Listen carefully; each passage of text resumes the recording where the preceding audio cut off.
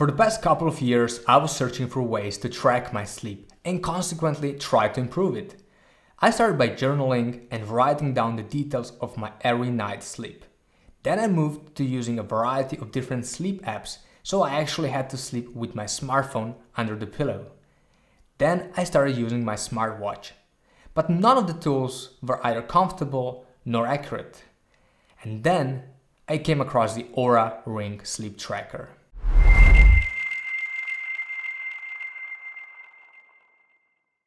Hey, what's up, Greg here, the founder of Your Inception. Welcome to my channel. Subscribe below to start your journey to limitless performance. Today we're gonna talk about the Oura Ring sleep tracker. Now this is one of the most popular and apparently one of the most accurate sleep trackers on the market.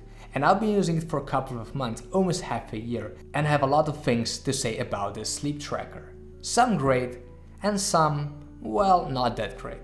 Oura Ring is obviously a ring that you can put on any of the fingers you want to. Obviously it has the fits on it, and it can measure a few different key elements and signals from your body to understand three crucial things: your sleep quality, your activity, and your readiness level. And we'll talk about all three sections more in details in the second part of the video. Now, in my opinion, this ring looks amazing. It comes in 4 different colors at this moment, and it costs somewhere between $300 to $400. It's water resistant, made of titanium. It comes with a charging device and a free sizing kit. So it's basically impossible to order the wrong size. This is basically a Bluetooth device that stores all the data from your whole day and night, and then once you get close to your smartphone, you can connect to it, and then all the data will be transferred to your smartphone device, where you will be able to see it, compare it, and also then take certain actions to improve it. One of the good things about this app is that it's free. You get it for free with the device, so there's no additional cost of using it. Now let's look at the 3 main features that we talked about. Sleep quality is the first one.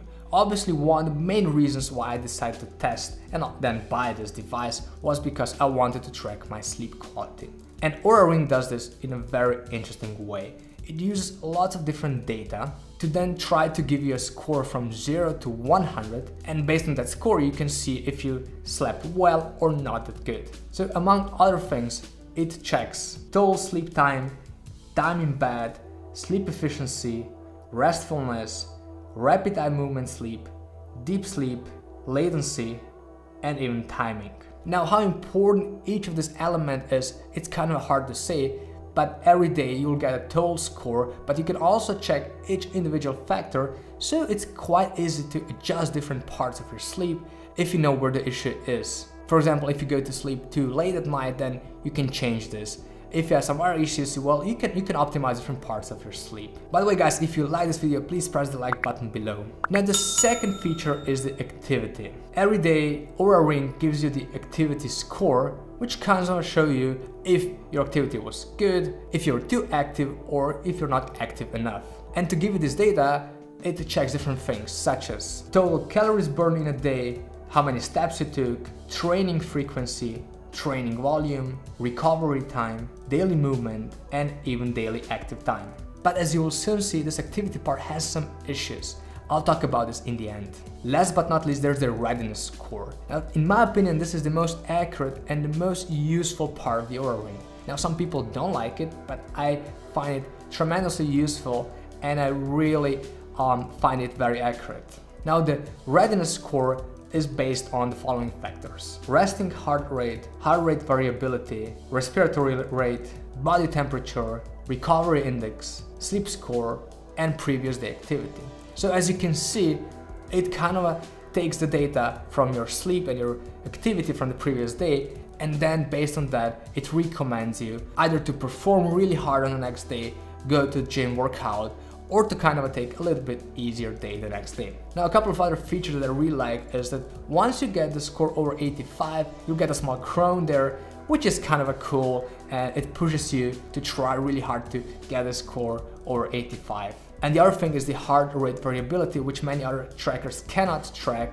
And the cool thing about heart rate variability is that it always checks your baseline that it calculates after about 3 to 4 weeks of use, and then it gives you a score based on your baseline and not based on any other standard. Now, why exactly do I use Oura Ring? First of all, I decided to buy it because I wanted to see how my sleep looks like and if there's something I have to improve. And that was the main reason. And this is also why I recommend to many other people. I can also track within the app, obviously, the sleep stages. I can check my deep sleep, I can check my rapid eye movement sleep, and different elements that are very interesting to me. Secondly, I can see how different activities like drinking alcohol in the evening, eating a large meal in the evening, or other stuff influence my sleep, so I can change this or optimize it in order to have as least impact on my sleep as possible. I also use Oura Ring when I'm trying different sleep supplements, so I can see how they influence my sleep and if they improve it or not. By the way guys, if you want to check my favorite sleep supplements, check up there, there's a link which will lead you to a video which I prepared just for you guys. The second thing is the readiness level. I really like that because sometimes I sleep really well, but then the readiness score is pretty low, which tells you it's a day in front of you that you need to kind of recover, take it easy. And I find this very useful and very accurate. Actually, I never checked all the scores, the sleep score and the readiness score, before I try to manually say how well I slept or how well I feel, basically. And after I do this, I compare this to the score that Oura Ring gives you. And this is always pretty similar. So if I feel well rested, Oura Ring usually shows that as well. And if I don't, then Oura Ring also informs me about that. And this is very useful. And when it comes to activity, I definitely prefer tracking activity with my Garmin smartwatch that I currently use. It's much more, I think, accurate. And at the same time, as you will later see, Oura Ring has some issues for activity tracking, which I personally don't like. So yeah, I'm gonna talk about this very soon. So how can Oura Ring benefit you? Well, the first thing, you can definitely improve your sleep pretty quickly once you get basic scores, and once you track or use Oura Ring for a couple of days or weeks. You will see when something goes wrong, if you didn't sleep well enough, when is your perfect time to go to bed, and that kind of stuff. So this is probably the biggest benefit you can get out of Oura Ring. And the second one is readiness level, which I talked about it before. Oura Ring can tell you if you can really work hard the next day, or if you should take a day off, or take it a bit easier. And it's really accurate, as I said before, and very useful, especially if you have many really hard days, but you had really good sleep. However, you're not well rested, and because of that, Oura will kind of tell you to take it easy. And whenever I follow this, I have no issues with my health. I feel really good the next day. But whenever I try to push it, sometimes there's a small crash that follows. And yeah, this is something you need to know about. And if you check this data every day, well, you can avoid burnouts or small crashes. Now, here are 4 reasons I really like Oura Ring. First of all, I think the sleep tracking is very accurate. Based on the data I found, based on the studies I found, and based on my personal experience, I found this data very accurate. And if I feel awakened, if I feel I have enough energy in the morning and I slept well, usually Oura Ring score is 80 and above. The second thing is I really like the look. It looks very nice, very clean. It's very easy to wear, and I can easily wear it all day around and sleep with it. It's not too bulky like this watch, for example, for sleeping, so I really like this. The third thing is that you get a free app with that tool or gadget, which is not that often in this industry.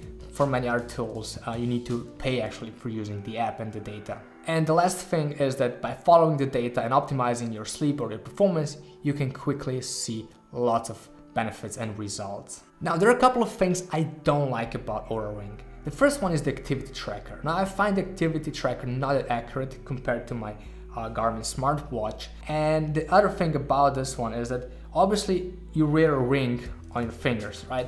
So whenever you work out, for example, I work out with kettlebells quite often, you can scratch it, even though it says it's scratch resistant. I don't think that to be totally true because I have already some scratches on the ring. And secondly, it's not comfortable, working out with weights or even doing like push-ups. It's not that cool having this ring on it. I don't find it comfortable and I don't like using it. And at the same time, you don't see any data on the ring. You have to look at the app later on, compared to like for example my smartwatch. So yeah, for activity tracking, I really prefer smartwatch compared to Oura Ring. Now, the second thing I would like to see improved in the next version is battery life. According to Oura, the battery works for about 7 days. Based on my experience, it's more like 4 to 5 days maximum. So that's something that could be definitely improved. Synchronizing is also a little bit of an issue for me. I'm using the new Samsung S20 and I have some issues with syncing the smartphone with the Ring. Sometimes it works very easily and it connects immediately, and sometimes it just takes a little bit of more time, a couple of minutes. I have to turn off the app a couple of times, and I really don't like that. And last but not least, the accuracy of the deep sleep is somehow questionable. I know that those small devices have very hard time accurately measuring the deep sleep, but overall sleep score, I find it very accurate, so I wouldn't worry about not knowing the exact data about deep sleep at this very moment. And I think with the newer versions, the deep sleep measuring will also become more accurate. So the final verdict, do I recommend using the Oura Ring or not? Well, based on my experience, based on my data, my research, I definitely recommend to everyone who is serious about sleep hacking, who wants to improve their sleep quality, who wants to kind of take control over his life or her life, because that's what Oura Ring can give you.